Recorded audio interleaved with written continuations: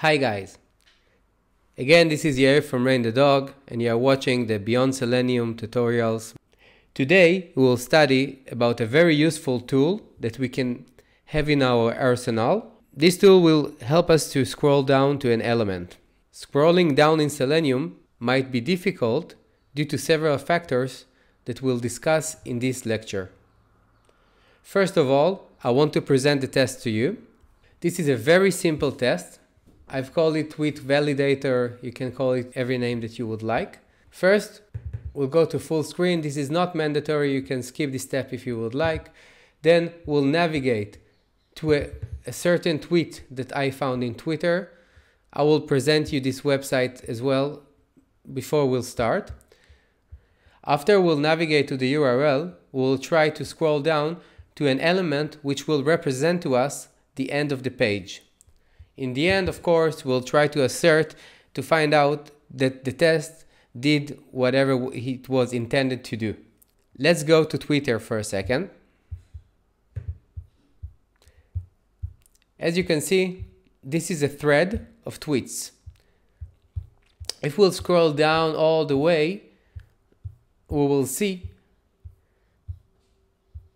that we have this lower bar with the Twitter icon on it. And if we right click and inspect it, we can see that we have the stream end inner as a class here. This class will represent the end line of the thread. For the purpose of this demonstration, this will be sufficient for us to determine that we have reached the end of the thread. So as you can see, I've defined stream end inner as a class name which will represent the by that will of the locator that the element that we want to find. Now let's head over to the method. This method will get the end element by that we just discussed and also a timeout in seconds. Why do we need this timeout? Because from some reasons, if this Twitter down bar with the logo would never appear, we don't want our method of this test just to be stuck forever in an infinite loop.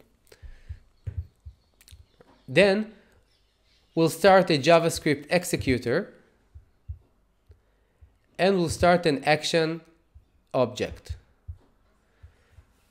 The main core of this method is this while loop that will wait either that the end of page will be found or that will have a timeout. Then the only thing that we are going to do is to use the actions by pressing the Control down key and the end key together. These actions, when held together, will just scroll the page to its full size one time for a full size. You can also check it out if you use your own keyboard and you press the Control and end down. Then we want to determine whether this element appears now in the end of the page.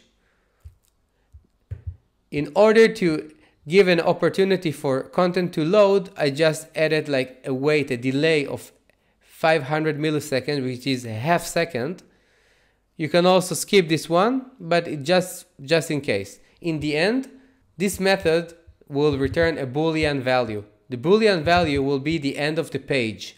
If the end of the page was found, it means that we have seen this bar, so we'll get it true.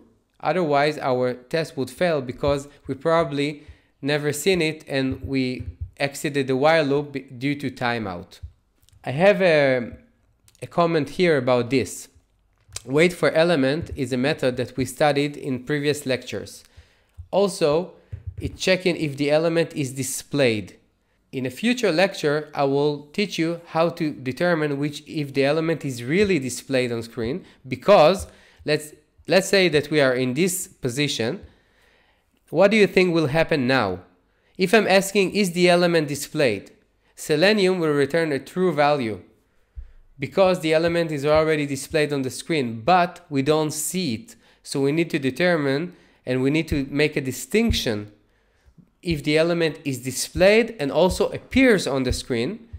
In this case, it does not appear on the screen. So in a future lecture, I will teach you how to deal with this kind of situation. Selenium is a very useful tool, but sometimes it doesn't give us all the tools that we need, so we need to think a bit outside of the box. This is the main reason of these Selenium Java tutorials. Let's run the test.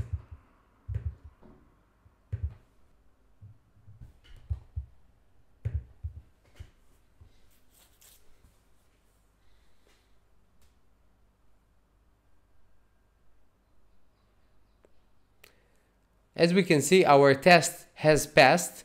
We also scrolled several times until we reach the Twitter icon. Scroll down in Selenium is not as easy as you might think. Let's summarize. First, we have navigated to a Twitter page. Then, we implemented our method of scrolling down. And by using this method, we made sure that we are scrolling down until the end of the page, and not just identifying an element that might not be appearing on the screen. That's it for today. If you enjoyed these lectures, please give it the thumbs up. Also, if you haven't subscribed to our channel yet, please do it now. You are more than welcome to navigate to our webpage, rainthedog.com, where you can find some of our latest articles. Thank you for listening and have a good day.